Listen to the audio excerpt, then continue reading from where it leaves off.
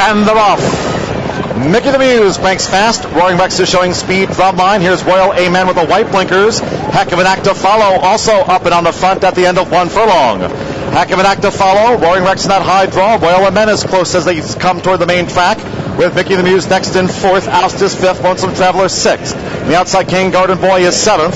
Farther back then, Bite Storm in 8th. Dr. Feelgood, the lane toward the back half of the field in front of Drumline, and Sheer One is last of the 12. The opening quarter, 23 and 3/5 seconds, and it's Roaring Rex in front, 5 furlongs to go. Roaring Rex being closely followed by Heck of an Act to follow, with Royal Amen well placed running in 3rd as they head down to halfway. Lonesome Traveler ground saving 4th, then King Garden Boy a wide 5th. Oust is 6 between horses. Mickey the Muse in 7th. Bite Storm, Dr. Feelgood, D-Lane. Now moving from out of the backfield. At the rail is Sheer One making progress, and Drumline is a wide last.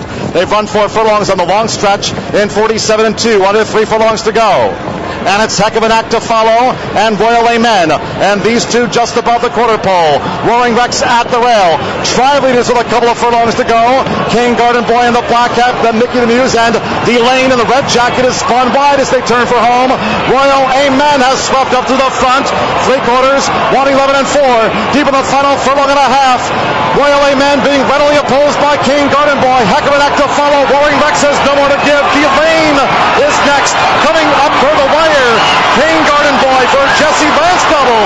King Garden Boy has won it from Royal Amen. D-Lane 3rd and Sheer One finished 4th.